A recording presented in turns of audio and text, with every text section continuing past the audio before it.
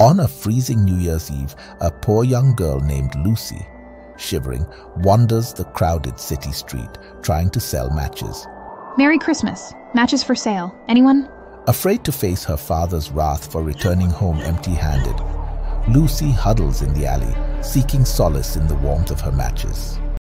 In the flame of the first match, Lucy sees a vision of a warm iron stove crackling with a comforting fire. In the flame of the second match, Lucy's hunger melts away as she sees a vision of a lovely roasted goose steaming with a delicious aroma.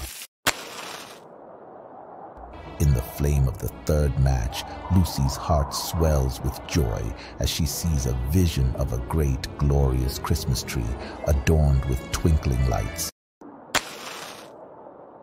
In the flame of the fourth match, Lucy catches sight of a shooting star, a celestial sign of hope and guidance. In the flame of the fifth match, Lucy is welcomed by her late grandmother, the only person who ever showed her love and kindness. Hello, my dear. I miss you. And suddenly... Don't despair, little one. Look around you and use your matches to light a fire. Inspired by Santa's advice, Lucy gathers some wood and manages to light a fire, warming her freezing body.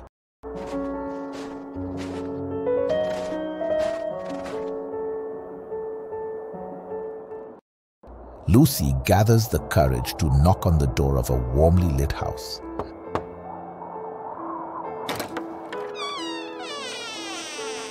Merry Christmas.